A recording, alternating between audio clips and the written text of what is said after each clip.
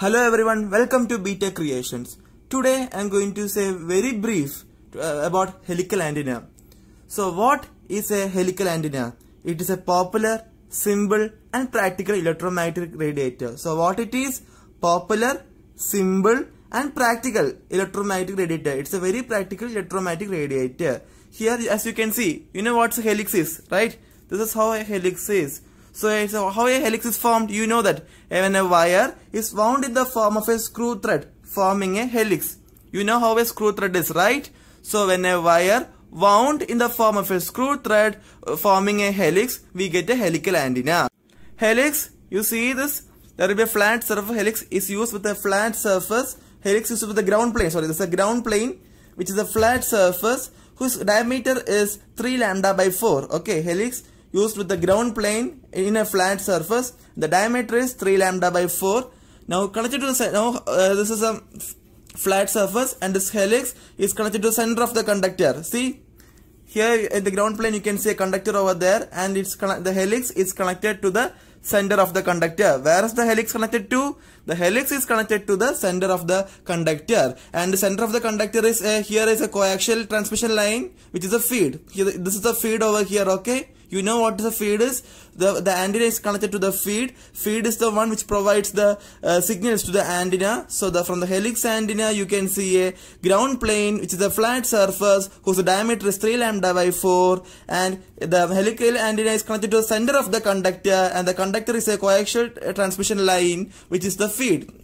Okay, feed point with outer conductor attached to ground plane. See, this is the outer part of the outer part of the conductor is attached to the ground plane, while the inner part of the conductor is attached to the coaxial transmission line, which is the feed point.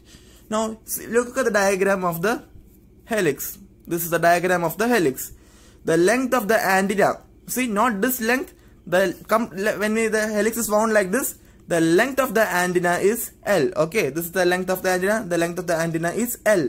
The diameter of each ring of the helix is D. Diameter is capital D of each ring is D. The thickness of the helix is represented as 2A. What children? 2A. So diameter of the helix is D. The thickness of the helix is 2A. The length is L. And the length of each turn. See, from here to here, one turn. This is not represented as L0. From here to here is L0, and from this point it goes like this, From here to here is the another L0, and the distance between two vines or two vines is S. Okay, the distance between two vines are S. I hope that is clear. Now listen, children, listen carefully. Right now I am considering this loop. This one loop, its length is one wound coil, its length is L0. From here to also L0. Now consider this L0. The distance here and here is same, and it is S. Thickness is 2A. Now I am shaping this in the form of a triangle. In form of what? I am now shaping this helical ring in shape of a triangle, just like this, to get the angle. That's what I am doing. To get the alpha, to get the angles, is the reason I am constructing this. Because it is difficult to analyze from the ring. Okay, you know that it is, since it doesn't have a proper shape, no proper edges, it is difficult to consider angle from it. So let's modify it to the shape of a triangle. So this S comes here. L0 is the distance. Circumference, you know that it's the diameter, right? So what's the circumference of one ring? It's in form of a circle. So C is equal to 2 pi r. 2r means diameter. Twice the radius is diameter. So C is equal to pi d. Right, children? So what is L0? See, we are drawing a right angle triangle. Alpha here, right angle here. So what's L0? What's hypotenuse? Pythagoras theorem. L0 is equal to L0 is equal to root of C square plus S square. Right? L0 square equal to C square plus S square. So L0 is equal to root of C square plus S square. So now see, I can substitute. What circumference is what? 2 pi r or pi d. So I am substituting pi into d, diameter. So root of pi d whole square plus s square. Yeah, you got it. Now what's the angle alpha? What is tan alpha? Here's a 90 degree tan alpha. So it comes like this, right? So what is it? What is it? It's perpendicular by base. And it's 90 degree over here, alpha here, right? You should not mistake it, okay? This is always S by pi d. S comes first, okay? S class comes first. S by pi d. So tan alpha is equal to S by pi d. So tan alpha is equal to S by pi d. Then what is alpha? Alpha is equal to tan inverse S by pi d. Tan comes here, right? When tan goes there, what happens? Tan becomes inverse. So tan alpha is equal to S by pi d. Alpha is equal to tan inverse S by pi d. And pi d is what? Circumference. So I am writing as S by C. You can write either as S by pi d or S by C. Now, to the next point. Total length. This is very important derivation. Okay. Total length of antenna. Total length of antenna. L is what? Number of turns into S. Right. Just look how many turns are there. And then let's calculate with it into S. Then you get total length of the antenna. Total length of the antenna, number of turns into S. You will get the total length of the antenna L. Now total length of the wire Ln is what? Is N into L0. Number of turns into L0. You will get the total length of the wire. Which L0 we have obtained from the equation. What we got from the L0? L0 is equal to root of pi d square plus S square. So substitute that over here. So you will get N into root of S square plus C square. Pi d is C. So S square plus C square. We not said C is equal to pi d. We can substitute if we want. So what's alpha? Alpha is the pitch angle. We obtained alpha. Okay. Why did we consider right triangle to get the alpha, which is the pitch angle? So now now we are going to the case 1. So first, so there are 3 cases. Okay. Pitch angle, alpha, pitch angle. There are 3 cases. One, alpha equal to 0. Second one, alpha is equal to 90. And the third one is, what if alpha comes between 0 and 90? So alpha equal to 0, alpha equal to 90. The third case is alpha lies between 0 and 90. Now let's go to the case 1. Now alpha equal to 0. What happens when alpha equal to 0?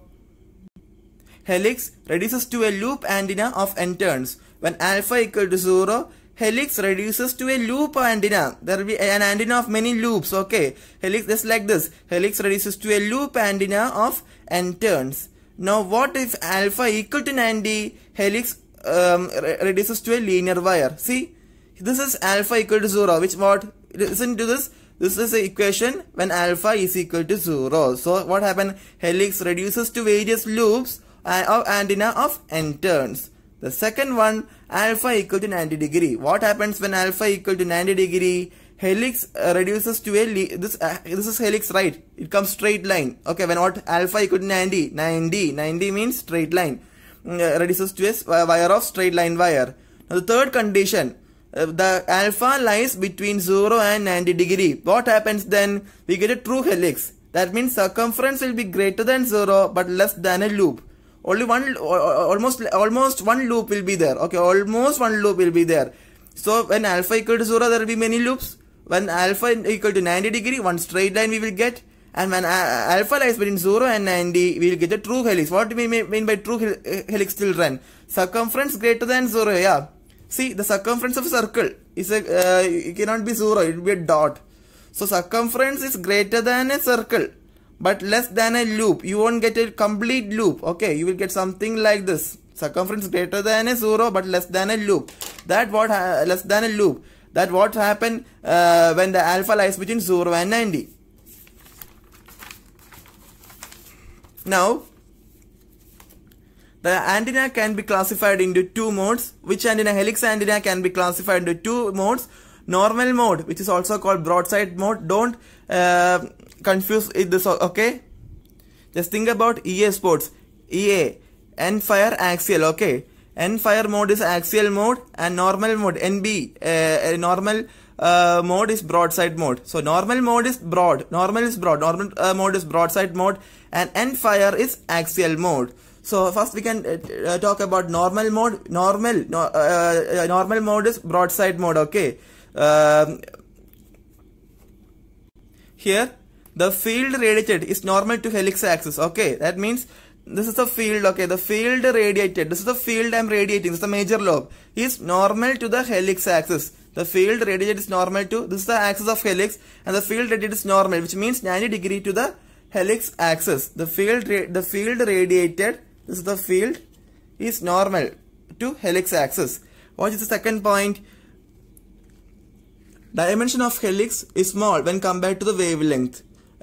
Here, that's another problem is dimension of the helix is very small when compared to the wavelength is used. Now let's move to the end-fire mode array.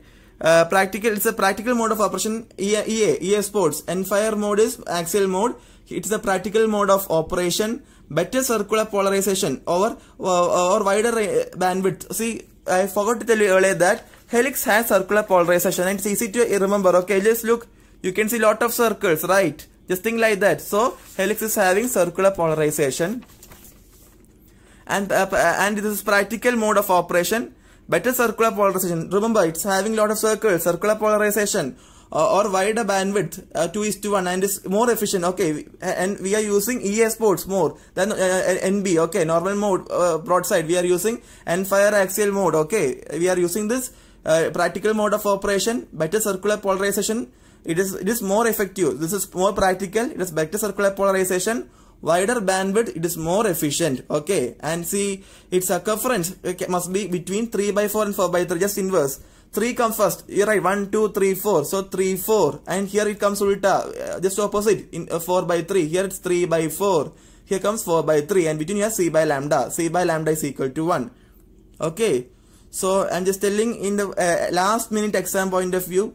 If unfortunately you have missed looking helical antenna and you just want to know the basics and just fast steps, I hope this video will be benefit for you. Thank you.